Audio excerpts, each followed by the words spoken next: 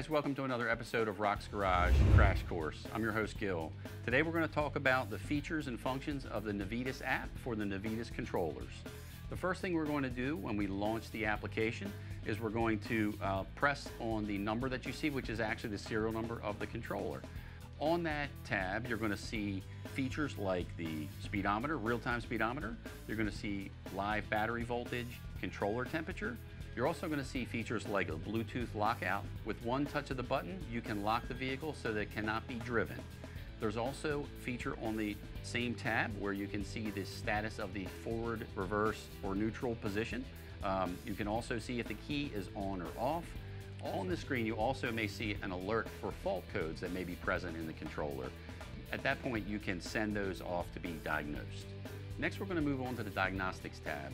On this tab, you're going to be able to see some key performance features on the controller and the settings that are currently in the controller. Things like the current key switch position, throttle percentage, motor RPM, things that you're going to need to tweak the performance of the controller.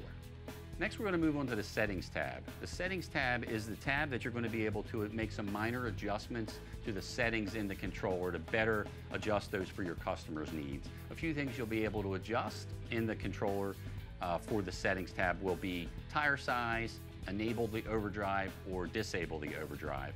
The other key information you're going to be able to use on that tab will be to start a data log while you're driving the vehicle.